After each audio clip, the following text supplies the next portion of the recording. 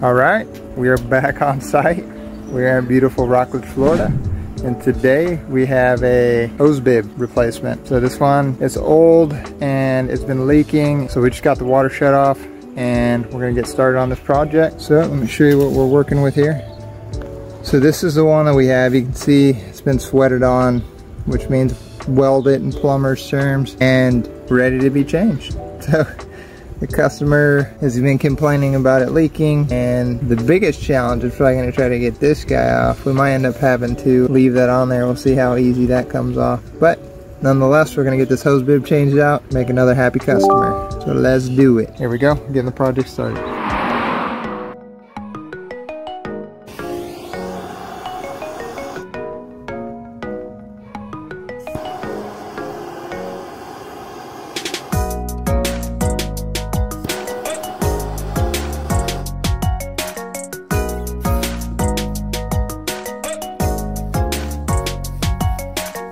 Alright, so we've got the old hose bib off, and right now the focus is going to be making sure that this copper pipe is prepped. So we're going to make sure all the paint, dirt, corrosion, everything's off of it, so that way when we put on our fitting, it will be a nice clean solder weld on there.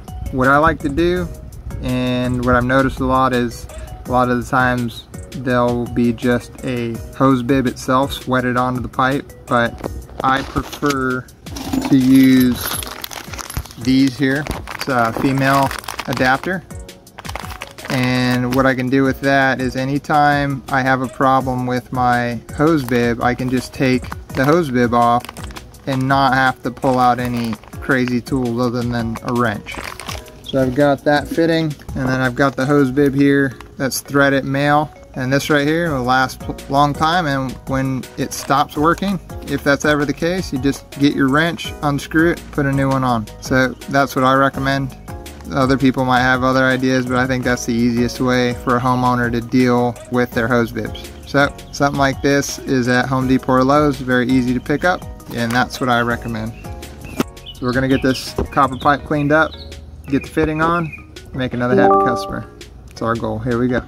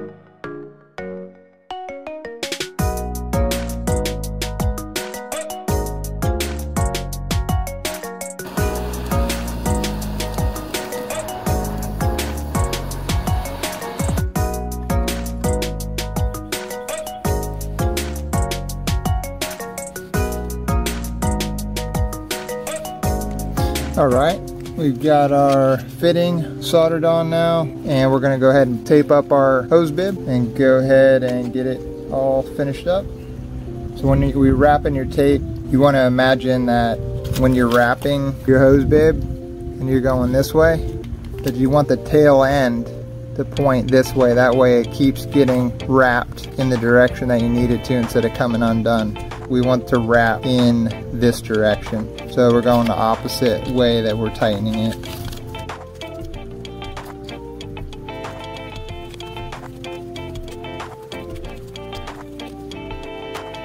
So that way the tail end's pointing this way. When we wrap it, it'll keep folding that tail end down.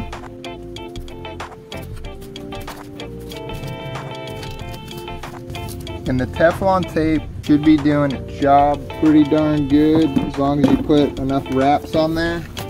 Put about 4 or 5 wraps on there at least. And then when you tighten it, you don't need to go crazy with it, but you definitely want to make sure that it's snug.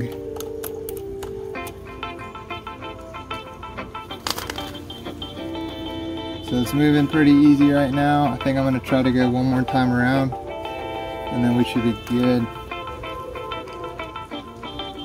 It does not have to be crazy tight. The tape will help keep it from leaking. That way when you go to take it off, if you ever need to change it, it won't be super hard to get off. We're gonna crack the water on, see how we did. All right, we got the owner of the property getting ready to turn on the main water supply line for us. See how we did. We've got this all situated, so we're gonna see if there's any leaks once we get it turned back on. We're giving it a little test now. See if any water's coming out. Yeah, we got a little bit of water coming out. That's good. All right, we'll let the owner do the honors of cracking it open full blast, but there's water coming out. So we can see here there's no leaks. Might need a little touch-up paint there, but that concludes the changing of the hose bib. So if you have projects similar to this one, this is definitely something it's not too complicated, but if you don't have the tools and the material, sometimes it can be a bit of a pain to try to get all of it together just for doing it once in your life. So you can always reach out to me. I'd love to help. And you can reach me at 321-355-2201.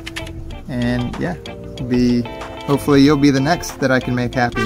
So once again, this is Ian with your hometown handyman, helping you love the home you live in. Have a blessed day. Take care.